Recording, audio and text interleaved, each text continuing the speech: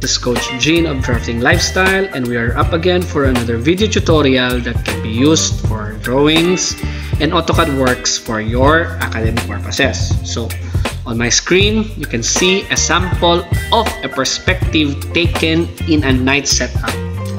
Okay, you can do also this activity with your AutoCAD works. Depende lang kung anong klaseng AutoCAD software ang ginagamit ninyo.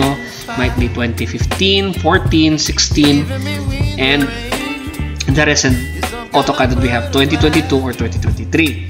So depende sa setup ang paggamit dito. So sa 2014, ibang setup niya, but still they are applying the same principles and procedure.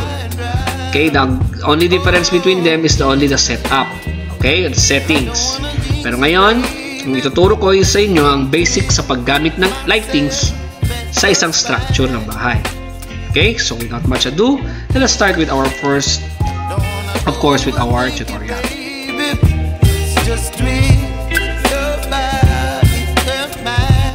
So here is our, of course, our 3D model. If you still remember, we had our first activity, previous activity, wherein we include indicating of plants, trees, applying trees and plants sa ating AutoCAD works. Of course, that you observe that it is really different application compared to SketchUp activity and other softwares. Pero, no, ang kagandahan sa kanya is that you can apply any plants and trees that you can see on the internet. So, ibig sabihin, you can create your own. So, here, our activity on this tutorial, we are going to place lighting sa ating bahay. Okay? So, the first thing I'm going to do is to turn off this one, change it into 2D wireframe. And then, I'm going to create rectangular objects here para sa ating activity. So, I'm going to type rec here. Okay, point 1, tab point 1. Okay, para sa ating structure, what we call the object for our lighting. So, I'm going to copy this one. Okay, so, rec, or extrude, at least a 0.5 or 0.6 might be. Pwede na. So, 0.5. At ito naman, ay extrude ko naman sa kanya. Okay, at least 0.1. Okay, so I'm going to place this one here, move this object somewhere here. And then, if I'm going to place this on armat, okay, i-armat ko siya, I'm going to choose glass here. And then I'm going to choose here light bulb on, or meron tayong luminous object. Okay, so glass, luminous white. So pwede ring luminous white or yung isa. So click there, and then the other one I'm going to choose here is metal paint. So metal paint, I'm going to choose black as a representation of this object. So if you're going to look at this on realistic, it will look like this. Okay, so these are ground lights. Now, to check first our activity here, I'm going to go back again to the wireframe. Then I'm going to place this one. So in creating 4 lights, we have 4 common lightings that we have in AutoCAD. We have the point, spot, distant, and the wave light. So since basic lang naman ang tuturo natin ngayon, is I'm going to create the point light. Click lang natin siya, and then it says here, lalabas ng isang dialog box, and then it says here, turn off the default lighting, which is recommended, or keep default lighting turned on. So I'm going to choose the second option here, and then lalabas dito ang isang symbol ng ilaw. Okay, so ilalagay ko lang siya somewhere here. Now, intensity factor, I'm going to change this into 50 only. Okay, so bago pa natin siya total setup talaga, i-set muna natin siya so that kapag medyo mataas ang ilaw or mababa, we could just easily adjust the lightings. Okay, so once nandun na, I'm going to move this light into the center of this object. Okay, click. Then there you have it. Now, once nandito na tayo, let's check the properties of this light by checking here dito. Point light 2, and then properties. So keep it on, intensity factor. So this one here, we will adjust this one as soon as makikita natin kung ano ang outcome ng result ng ating lightings. So, kasi minsan mataas talaga siya. So, click lang natin. And then, I'm going to copy these objects into several positions. So, copy natin siya dito sa ating object. Here. And then, I'm going to copy this one to the opposite side dito. And then, copy this again. Two objects, copy somewhere in between of this area. Or if you want dito, pwede na rin. Now, I'm going to copy again this object around the structure. Malalaman natin yan mamaya kung ano ang intensity niya. Minsan kasi masyadong mataas. Depende kasi sa klase ng AutoCAD na ginagamit natin. Sa 2014, which is we fond of using of 2014, kasi napaka-friendly user niya. So, okay. So, let's try to observe this one. Copy muna natin these two lightings here para hindi masyadong mataas. Copy. Okay. Onto the edge and into the middle. Okay. So, not necessarily kailangan by sukat. Okay. So, let's try to check this in perspective. Malalaman natin ang intensity factor niyan mamaya. So, as you can see, kapag nag-set tayo nito, lumalaki ang symbol niya. You just press RE. And then, let's try to check it into perspective. Okay? So, again, perspective. Choosing the most appropriate angle for your perspective is very important. So, depende kung paano gagamit ang pagkaset ninyo. So, say, for example, dito, let's try to check this. Full shadow. Sky, background and illumination. Now, I'm going to check this, the time. Okay, so kailangan para ma-adjust natin ang time natin, we have to make sure that at least at 5 beyond ang ating oras ng ating buhay, ng ating setup sa araw. Okay, so let's go to sun calculator.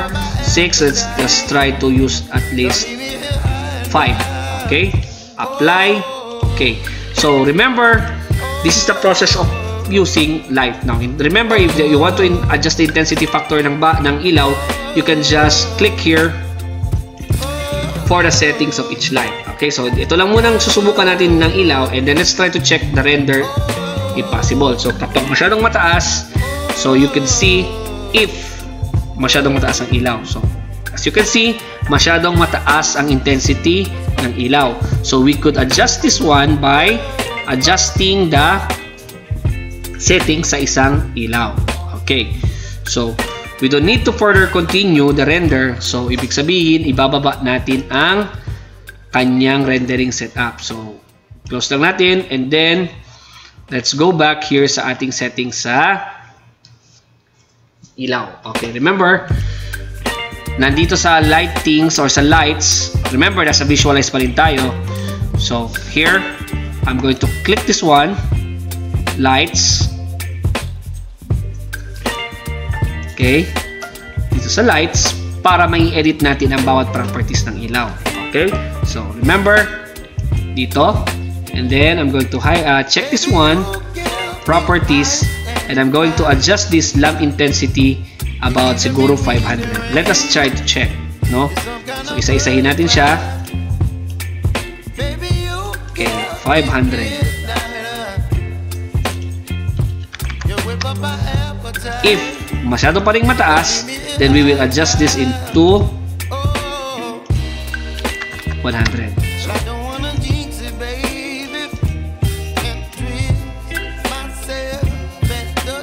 okay, so try to check.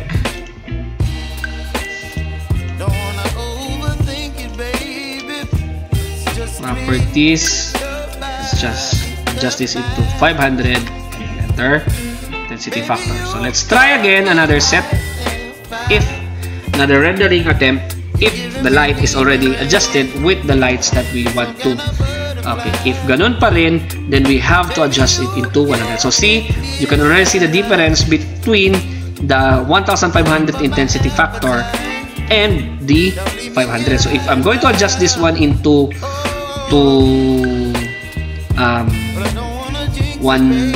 should I say 100, siguro mas maganda siya, or 300, no? So let's try to stop the rendering here. Okay, So let's try to stop the rendering here. And then, I'm going to close this one. And then, I'm going to adjust again the settings of our lightings. So, gawin natin siyang 100 lang. Okay. So here, same procedure. Just click this one. And then, click all the lightings that you have. And then properties. So let's try to use 100. And let's try to adjust this in 5,000 resulting intensity. So let's try again another third attempt for our rendering. So hopefully this would be more, hindi masyadong malakas talagang ilaw.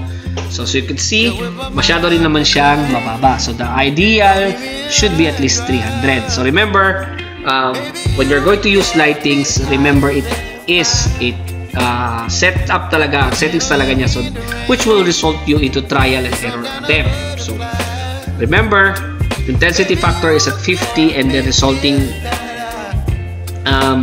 intensity natin and then intensity factor ng light is at least at 100. So again, let me just adjust this one to the final. Okay? So, check natin siya. Close this one. And then, I'm going to show you anong itsura niya sa actual lighting, sa final high settings rendering. Okay?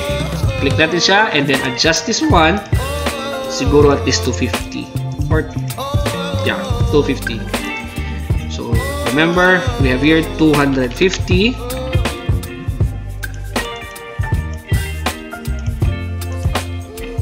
250, enter. So let's check. Okay. So let's check one more time, and then before we proceed, I'm going to adjust again the shard disk calculator. So masyadong mataas pang 5 o'clock. Let's try to have at least 530. Okay, so here 530 or 545. Okay, apply and then okay. Then let's close this one and then let's try again for our final attempt to create a render. Okay, so this is the way on how you are going to use lightings sa isang perspective output.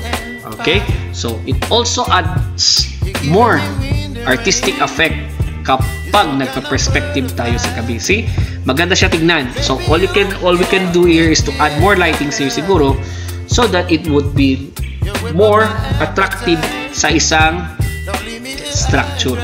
Okay, so as you can see, iba talaga ang texture ng perspective sa evening and then sa perspective sa gabi. Okay, so this is truly different. Tingnan nyo ang texture niya. Maganda talaga kapag nag-a-add tayo ng lighting sa isang structure. So, ibang-iba talaga siya. Napakaganda niya. Okay? So, we'll just wait to finish this render so that we could already save this one. But I'm going to show you later kung ano ang itsura niya sa pag-render kapag naka-high settings. Okay? So, maganda din talaga siya kapag naka-high settings, including the trees and plants na naka-indicate sa isang AutoCAD structure natin. Okay? So, remember, do not forget the settings natin. Intensity factor ng light is at 50 and then the lamp intensity is at least at 250. Now, if you are using 2014 way back, dated 2014 na AutoCAD in 2015, so mataas ang intensity factor niya kasi iba din ang settings ng kanyang output. Okay? So, we'll just wait to finish this rendering para makita ninyo ang kanyang output. So, iba talaga ang output sa isang AutoCAD. Okay? So, maganda din talaga siya. Maganda ang quality ng kanyang render. I hope as we progress with our learning activity, you are learning also something from me. Okay? So, let's just wait to finish the rendering. Some kind of butterfly. Baby, you give me midnight. You whip up my appetite. Don't leave me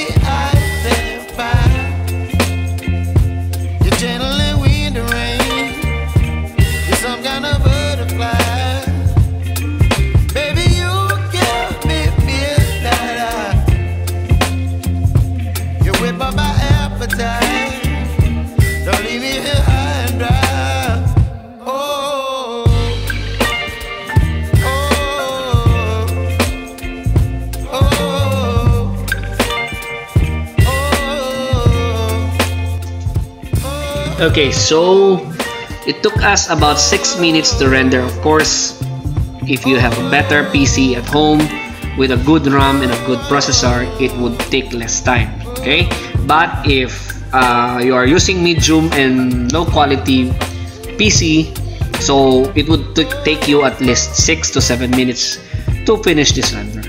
Okay, so this is the procedure on how you are going to create lightings for your AutoCAD Works. Now, depende kung anong gagamitin ninyo next sa activity ninyo, if you want the web light, the spotlight, the distant light. But for basic purposes, you could create this kind of activity such as creating the point light. So again, this is a good activity for as a basic training for your AutoCAD Works. This is Coach Gene of Drafting Lifestyle. I will not make this tutorial very long because this is already one kind of output that you could use or do as an exercise at home or in school. Thank you, God bless, stay safe, and until to our next video tutorial. You're giving me wind and rain. You're some kind of butterfly. Baby, you give me midnight. You whip up my ass.